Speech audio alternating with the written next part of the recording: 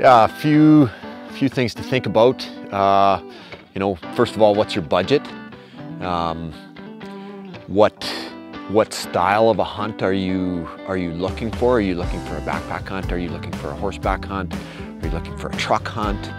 A side-by-side hunt?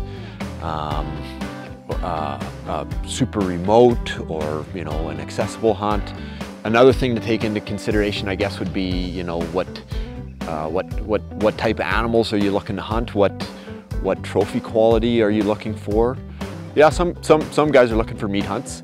Like some of the southern BC outfits or the central BC guys are providing meat hunts. And we get a fair number of guys that it's still a trophy hunt, but the meat is part of the trophy for them too, right? And so we've been getting a fair number of guys that drive up for that reason, which is good. We like that. What style of hunt do you provide? What style of hunt can I expect? What is your success rate? What is your quality of game in your area? What type of accommodations can I expect? What's the food going to be like?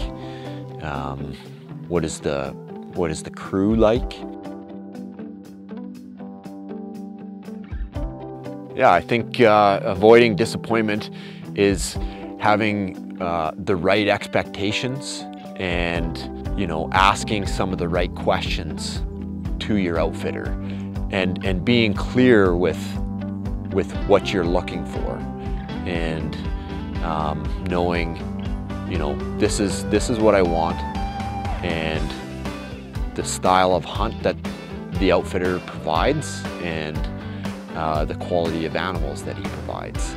Knowing what your expectations are, what you're looking for, and finding an outfitter that can provide that for you. That's gonna give you your best opportunity to have the hunt that you're looking for.